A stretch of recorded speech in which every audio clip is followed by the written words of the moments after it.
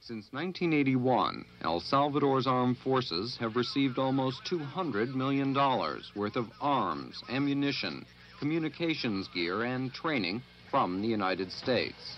The Army now has the look of a powerful and professional military machine.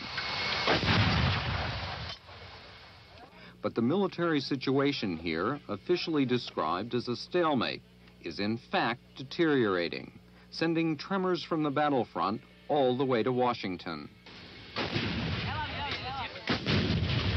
Despite a substantial increase in the number of government troops and 2 years of U.S. training, the Army has failed to blunt the guerrillas' current offensive, which began in September.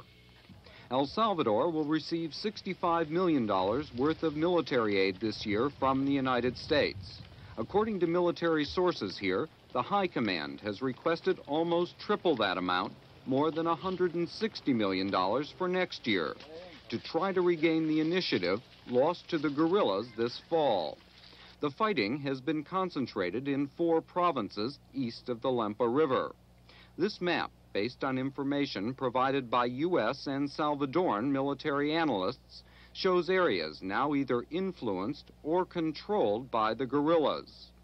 Their strategy has always been to declare the eastern third of El Salvador a liberated zone. Only a dramatic turn in the Army's fortunes now seems likely to prevent the guerrillas from eventually achieving their objective. We spent 5 days in the eastern part of El Salvador this month.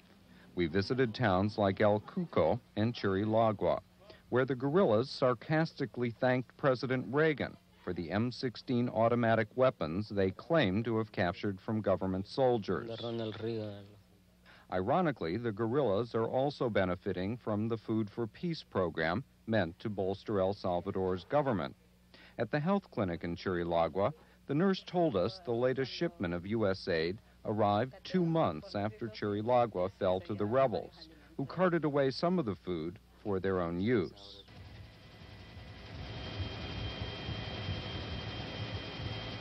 Meanwhile, U.S.-trained immediate reaction battalions are trying to reverse guerrilla advances in the east. The oldest and best is the atlacatl. Like a fire brigade, Major Jose Azmitia's elite troops are sent in once a battle is underway, or once an Army garrison has already fallen to the guerrillas. We asked him why El Salvador's regular army has done so poorly east of the Lempa. You need a relationship of forces of at least 10 to 1 in order to be more effective, and that operations are more efficient. But some of our units, our newly born units, do not have their equipment or their training complete. Just, partially equipped and partially trained. They have no combat experience. They were just organized 2 or 3 months ago. They have been just through basic training and put in combat, and they have not done very well. San Vicente province, just west of the Lempa River, is another problem for the government. Just 5 months ago, U.S. officials were claiming the province was free of guerrillas due to a model pacification program called the National Plan. But this fall, Army hunter battalions failed to prevent the guerrillas from re-infiltrating San Vicente, a major setback for El Salvador's armed forces and the United States. The failure demonstrates the Army's continuing problems: insufficient manpower, inadequate leadership, and above all, inexperience. Few soldiers re-enlist because of low pay, $21 a month for a private, and low morale. The hunter battalions, trained by U.S. advisors, were to have carried out search and destroy missions in the countryside while the Army deployed its main force near San Vicente's sugar mills and other potential economic targets. The Army's strategy was to prevent the guerrillas from destroying the fall harvest, and with it, El Salvador's already war-ravaged economy. But with thousands of soldiers tied down, guarding fixed positions, the guerrillas attacked lightly defended towns. General Carlos Eugenio Vides Casanova is El Salvador's defense minister. At this time, when we are guarding all the economic and agricultural infrastructure of the country, we are left with less resources to employ in direct operations or in concentrated actions at any given moment. The subversives, in their actions, as you well know, have all of the advantages because they choose the moment, the place, and the time at which to launch their attack. They have the ability to assemble their units. They give them uniforms at the time of battle to wear for 15 minutes. Afterwards, they go as civilians. They hide their weapons, which makes it very difficult for the armed forces to discover them. Earlier this month, we encountered a guerrilla patrol in the town of Santa Clara, just 12 miles from San Vicente's provincial capital. The guerrillas agreed with the defense minister's analysis. That is, that the army is spread too thin to retain effective and permanent control everywhere in San Vicente.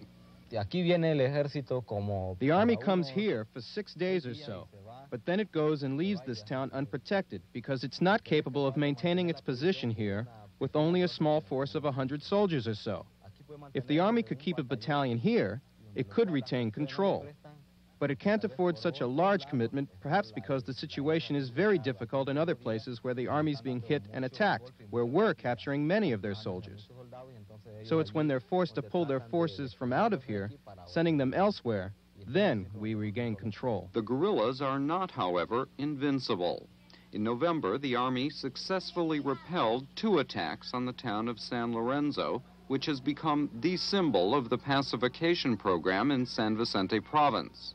Today, adults continue rebuilding war-shattered buildings with materials provided by El Salvador's government and paid for by the United States.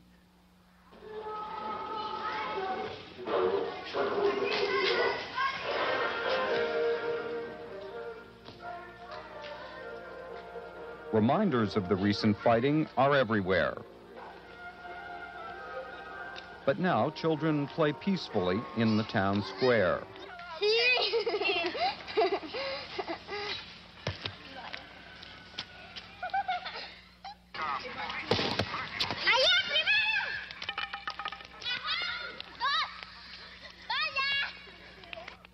Soldiers keep a constant, if sometimes sleepy, watch, knowing the guerrillas are gone, but not far away.